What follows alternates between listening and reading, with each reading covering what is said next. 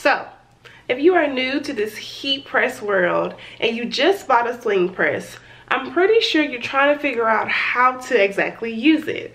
So in this video, I'm going to show you how to do just that. Hey friends, welcome to my channel. If you're new here, hi, what's up, hello. My name is Alex, I go by the Corporate Finesser, and this is a space made for women who are new business owners finessing gracefully along the way. Here is my heat press, and what I'm going to do is just pretty much walk you through how to use it, meaning your settings, set your timer, explain to you what all the compartments are if you do have a swing press, and pretty much how to get more comfortable with using it when you start creating your products. Alrighty guys, so we're going to take a closer look as to how to properly use your swing heat press. Now, I got my heat press from eBay, and I'll leave the description link below. I'm sorry, I'll leave the product link below in the description box. To be honest with y'all, I really do enjoy the swing heat press, but I feel like once I expand, I may switch out to the heat press that kind of just lifts up and presses down. So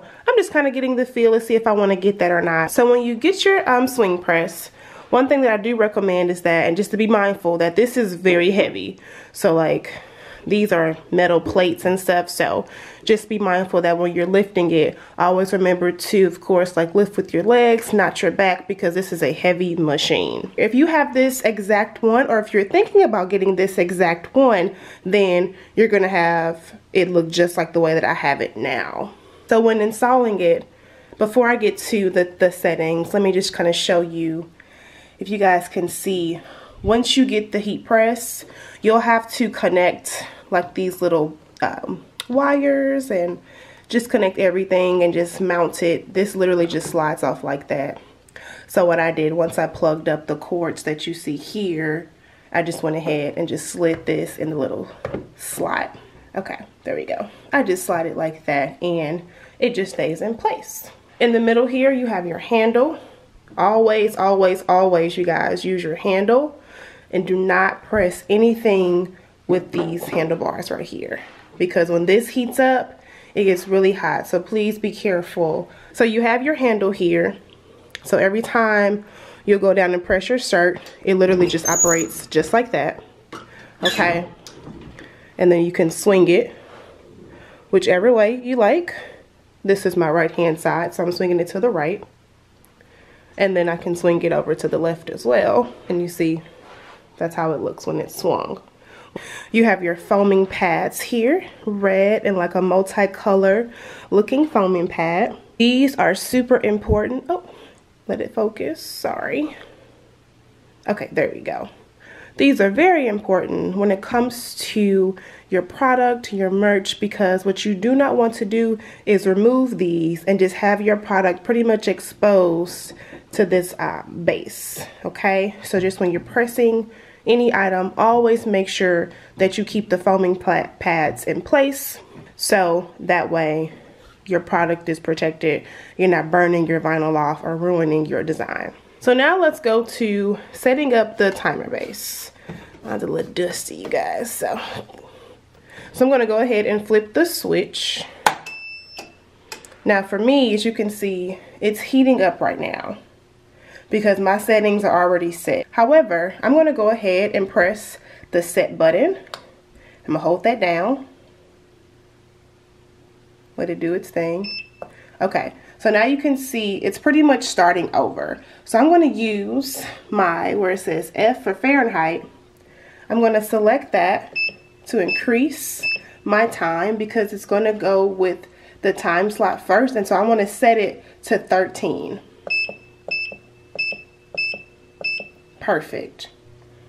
Okay, y'all, so if y'all can see that, now that my time is set, I'm going to press set again because now it needs to jump to where it says out and the temperature so that this section can be activated. So I'm going to hold that down for about a few seconds until that first field is available. Perfect. You see it changes. So now you see that my SP, whatever that means for temperature, is at the top, and now I can maneuver or change my actual temperature. So if I wanted to go up, I can. If I wanted to go down, I can. So your settings button is going to be the best for you to just really set your heat press to whatever you need to. So I'm going to just keep pressing set until I get back on the screen that I want, which if you guys can see, I'm at 320 for 13 seconds. So again, you'll press your set button first to start out with your time, your seconds. And then you have to press it down for a little bit longer so that this top section will activate, and then you can set your time, your temperature, I'm sorry, from there. So it's pretty much just setting set a few times just to get it to where you need to. Hey friends, so if you are enjoying this content so far, it would mean the world to me if you subscribed, liked, and commented to join the Finesser community. All right, thank you. Let's go back into the video.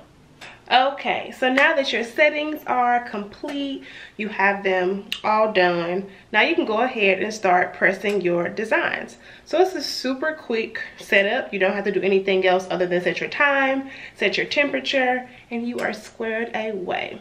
So now what I'm going to do is adjust my camera so y'all can see a little bit more. So as you can see here, I'm taking it by the handle, but what I wanted to show you before I press just a shirt, I just went ahead and printed out and cut a little design to show y'all how to press it. But what I wanted to show you is that if you ever need to pretty much see more of your shirt and you feel like the view that you're in is kind of limited, so what you can do is, again, take it by the handle, and sometimes the heat press makes noise. I don't know why, but it does. So just take it by the handle. You can swing it whichever way that's easier for you. And as you see here, I'm pretty much just with like the tip of my finger, I can slide it.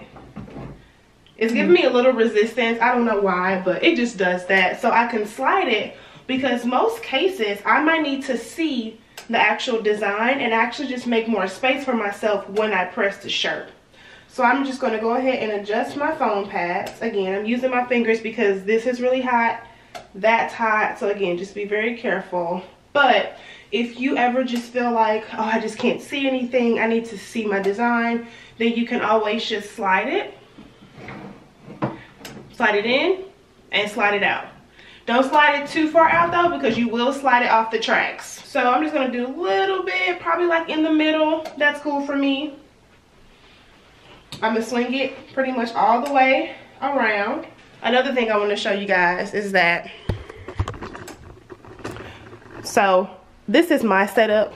What I ended up doing is I pulled my table out just a little bit because before this space, my heat press was always touching my wall. So another thing, just make sure you have like the optimal space so that your swing press can swing and have its room. So just wanted to share that tip. Okay, so I have my shirt. And I've pulled out my base, or my, I guess, my plate, I guess you want to call it that. Just a little bit. I'm going to lay the shirt down. Another reason why you will want to slide your plate out is because sometimes your shirt may not always slide underneath your swing press. And so just very carefully, you could do one of two things. You can just take your time and just tuck it underneath. I literally just like, I get really low to make sure I don't burn my fingers.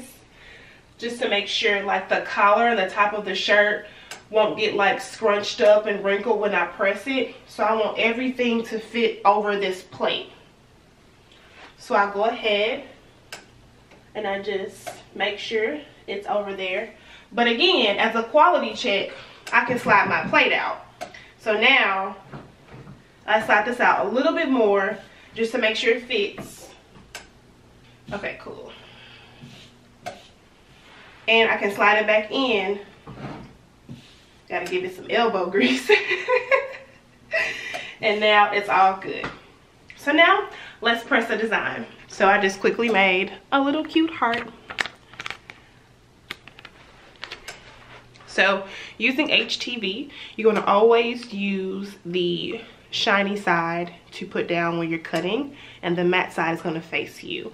So as you can see here, this is the side that when I press it, you're gonna see the actual like more pigmented side versus the non-pigmented side. if y'all can see that. So I'm just gonna place it wherever I want on the shirt. All right, you guys, so full disclaimer, I'm filming this by myself, so I do apologize if things don't look as clear, but I just wanted to give you a closer look as to what it's gonna look like when you press a design. So again, I have my swing press, so I'm going over to the right hand side. I've laid my shirt down. I've laid my vinyl down. It's the right way, so it looks really good. And now I'm just gonna press it. So you can touch this, it's still warm, but again, just be mindful of the plate under here and also just other pieces as well. And don't touch the top either, because the top, yeah, that's also really, really hot. So just be mindful of like the areas not to touch so you won't burn yourself. So I'm gonna take my handle, I'm gonna swing it around. Now I'm gonna press it by pulling the handle down, and you hear my timer go off. So now it's gonna count down. So sorry it's not in focus, but it's just gonna count down from 13 seconds. Perfect.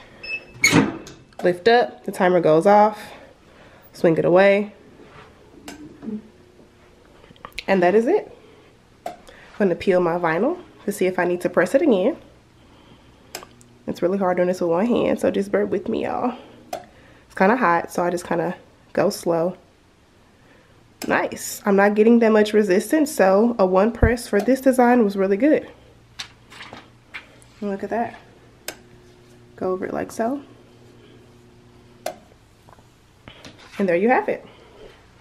All right, you guys, so that concludes today's video on how to use your new swing press. If you have any questions, please leave me some comments below. I'll make sure I put my social media handles in the description box for you guys as well. As always, don't forget to drink your water, mind your business, and always choose yourself first, and I'll catch you in my next one. Peace out.